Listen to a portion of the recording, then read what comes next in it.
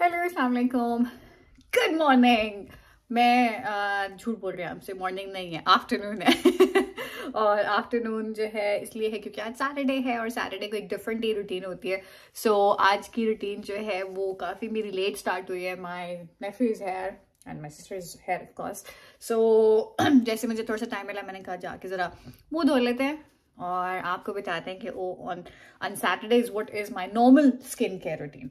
अच्छा, अभी बस I just washed my face और मैंने पहले भी आपको जिस तरह से बताया था कि I am more of a skin care girl now instead of makeup. Makeup मुझे अब लगाना बिल्कुल भी पसंद नहीं है, तो मैंने कोशिश अब की है कि मैं जितना भी अपना एक्सपेंस करूँ वो मेकअप के बजाय मैं स्किन केयर पे करूँ।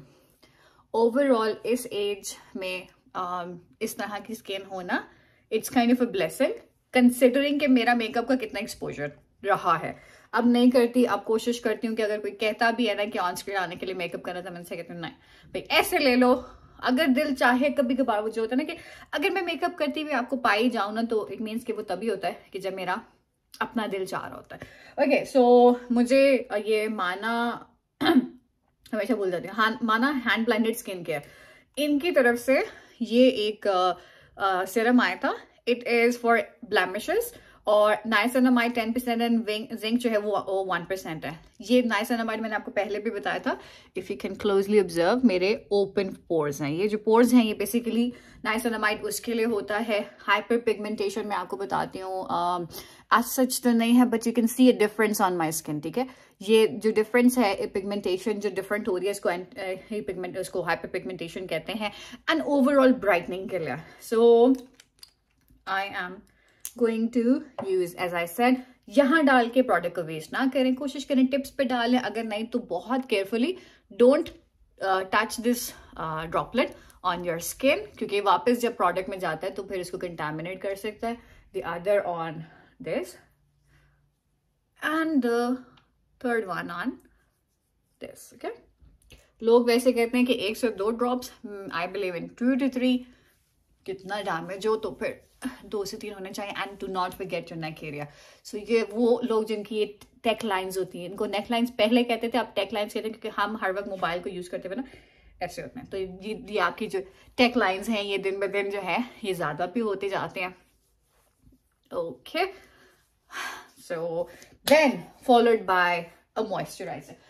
मॉइस्चराइजर में मेरे पास काफी डिफरेंट ऑप्शंस हैं, बट रिसेंटली मैं डॉक्टर नदा, एक है नदा हसन हुसैन, उनकी क्लिनिक गई थी। She is a good dermatologist और मैंने उनसे कंसल्टेशन ली, तो उन्होंने मुझे ये रिकमेंड किया कि मैं ये वाला मॉइस्चराइजर यूज करूं। मैंने काफ़ी सारे मॉइस्चराइजर यूज किए, बहुत जल्दी ख़त्म भी हो जाते हैं क्योंकि उसको अप्लाई बहुत ज़्यादा जल्दी करना पड़ता है, लेकिन ऑयली स्किन के लिए ना this has been one of the best. This is moisturise मी मेडेविक्स का aesthetical care. I think this is medical one, so that is the reason कि उन्होंने रिकमेंड किया है। ओनली ऑन द टिप्स, ठीक है, यहाँ लगा के प्रोडक्ट को वेस्ट मत करें, क्योंकि आपके जो पाम्स के ऊपर जो होता है वो वेस्ट ही होगा definitely. And with this we are done with access goes on the back of the hand, not on the palms. ठीक है, क्योंकि पाम्स पे वो एक्सेस एब्जॉर्ब भी हो जाता है। And the most important thing, how can I ever forget, is this sun block. ये है जी ऑर्गेनिक ट्रैवलर की ग्लो SPF। मैंने इसके बारे में मतलब डायरेक्टली नहीं सुना, लेकिन बहुत से लोगों ने ऑनलाइन इसके मार्केटिंग थी या जो भी था, बट रिजल्ट्स में उस तरह से नहीं कह सकती कि कोई रिजल्ट्स दिख रहे हैं, क्योंकि आपको सनस्क्रीन पे क्या ही रिजल्ट्स दिखेंगे। इट्स बेसिकली फॉर प्रोटेक्शन, तो वो तो आफ्टर ईयर्स, आफ्टर एजेस आपको पता चलेगा कि क्या आप जो सन ब्लॉक यूज कर रहे थे वो ठीक था कि नहीं। मोस्टली मैटर करता है कि आप अच्छी SPF का यूज करें। दिस इज 60 और मुझे लगता है कि 60 तक तो होनी ही चाहिए। ठीक है, and apply it gently and thoroughly. Sun block के ऊपर जाना कंजूसी नहीं करनी आपने। And this is it, this is it, this is it.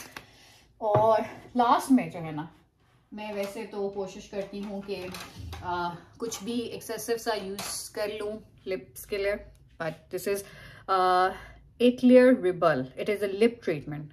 It has mineral oils, synthetic fragrance, paraben, fragrance वाली चीजें लोग अवॉइड करते हैं। ये मुझे किसी प्लेन में मिली थी और मुझे बहुत ही ज़्यादा अच्छी लगी, लाइक एकदम से जो है ना लिप्स हाइड्रेट हो जाते हैं. तो it's actually a better thing to apply first, followed by a lip balm. ये lip balm जो है ये Essence की है, fruity lip balm with 10% sweet almond oil. Again, है बहुत cute C. Just look at the tip. Cute सा heart बना हुआ है इसके अंदर. Heart. So here we go. This is what I do when I'm at home. This is my skincare.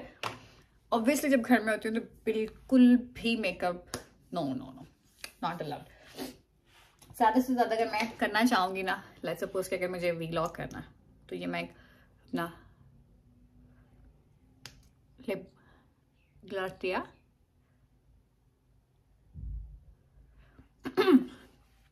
I think I look pretty reasonable, right? So this is what I'm trying to tell people.